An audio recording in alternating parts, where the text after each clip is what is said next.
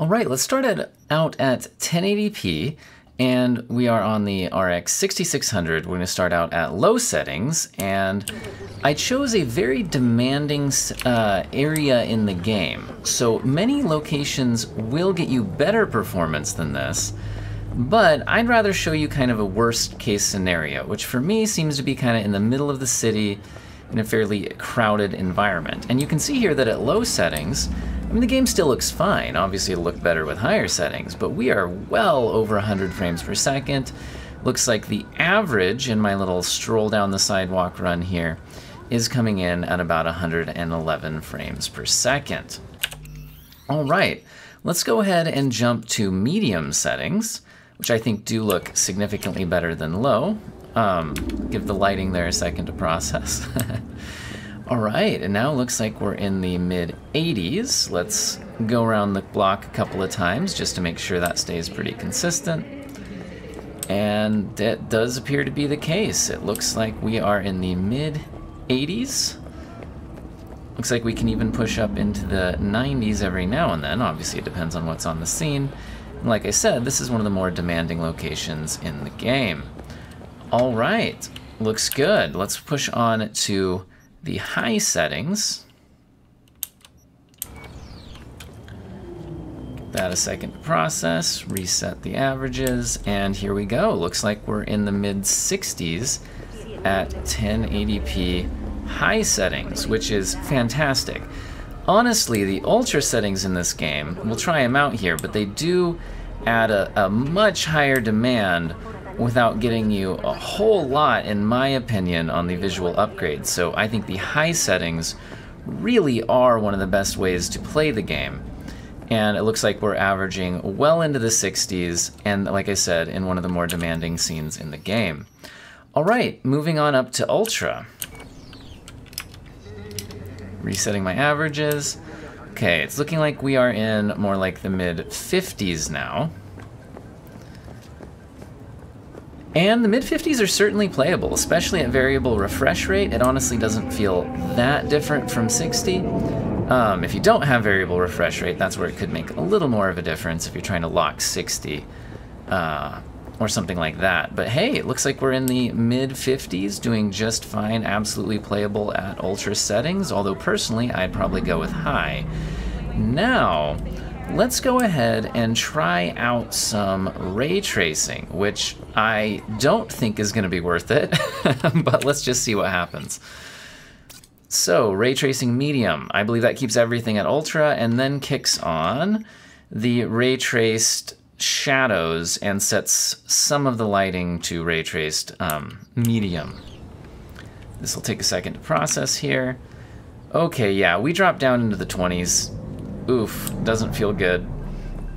So yeah, as expected, I would not recommend ray tracing in this game on the RX 6600. And we'll be putting this up against the GTX 1060, which doesn't even have the option to ray trace, even if you did want to take the performance hit. So I think that's just fine. Okay, so we are on the GTX 1060, and we're at 1080p, and currently on the low preset. And what is that getting us? Well, in this scene I have selected, which is pretty demanding scene, we are in the mid-50s. Now, that's certainly playable. You can certainly play this game at the mid-50s. I'm a little disappointed that low settings weren't at least a locked 60, although I will say that this is, again, a demanding scene that I've chosen. In other scenes of the game, we would certainly be doing better. Let's jump up to medium settings, because I do feel like there is a pretty large jump from low to medium in terms of the way the game actually looks. Medium is usually as low as I'd personally like to go, although frame rate wise here, it's looking like we might start to have some issues. We're down into the mid-40s. True. That's certainly playable, but it's, you know, not ideal. Kicking up the settings, we are going to, of course, run into some more issues, but let's see just how bad it gets as we go to high and ultra. Do we stay playable? So moving up to high, giving it a second to process. Okay, now it still doesn't seem to be a VRAM issue because our usage there is only about 4.5 gigabytes, you can see in the top left. But our frame rate's in the 30s now. Now you could certainly play this game in the 30s. You could even do a capped frame rate so it feels steady, and maybe using a controller, it wouldn't be too bad. But I probably would have stayed at lower medium just for the smoothness. However, you know, here you go. It is still at least playable, you know, console-like experience, I suppose. And now we'll go ultra at 1080p. And that's looking like we are right at 30 frames per second. Ooh, dipping a bit below. Does not feel good, guys. So I would say ultra is off the table here. High was at least usable if you're okay with a 30 frames per second target, and we could get pretty close to a 60 frames per second target at the low settings. I'm going to test this out at 1440p just out of curiosity. Alright, testing out at 1440p now on the 6600. We're at low settings, and let's take a look. Well, looks like we're in the mid-70s. We'll do our couple of laps around the block just to be sure. But yeah, it is looking like if you want to play on low, you can at least get very solid frame rates here up into the mid-70s. Okay, let's go ahead and take a look at medium, because really the lighting and everything I really feel looks much, much better at medium. Give it a second to process.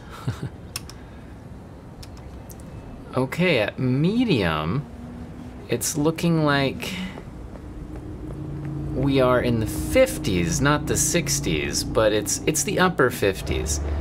You could, I'm sure, tweak a couple of things, do a minor overclock if you really just have to hit that exact 60. And remember that this scene is specifically chosen to be particularly demanding. Much of the game will do better than that. So it looks like we're in the mid-50s, completely playable at 1440p medium, although maybe not ideal. Jumping up to the high preset, it's looking like we are down into the 40s. Yeah, right at 40, not even like the mid-40s. We see some dips down to 39, 38. Okay, so yeah, 1440p high.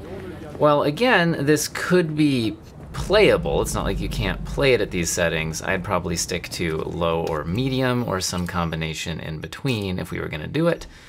And going up to ultra settings, which really I don't think make a lot of sense here. We do drop into the 30s, although it does look like we do stay over 30, so if you're the kind of person who's okay with capping the frame rate to 30, maybe playing with a controller or something to kind of smooth out the movement, then maybe this is for you, but would not be for me. But hey, at least the game is playable at some settings at 1440p. Okay, so we're at 1440p on the GTX 1060, and we're starting out at the low preset. Looks like it's having to load in the lighting and stuff there. Okay, well, it's looking like at the 1080p low preset, not 1080p, geez, 1440p 1440p low preset, I can talk. We are in the mid-30s, so you could play this game at 1440p on low, which, in my opinion, has a pretty big hit on the lighting and, like, do the people even have shadows? So yeah, low takes a pretty big hit. It is playable if you're okay with that 30 frames per second target. Medium, I feel, looks a lot better, but let's see if it's usable at all. Give it a minute for that lighting to process. Okay. Well... yeah, it's a bit rough. We're down into the 20s. Close to 30. But yeah, it's kind of looking like a stick to 1080p kind of a game to me.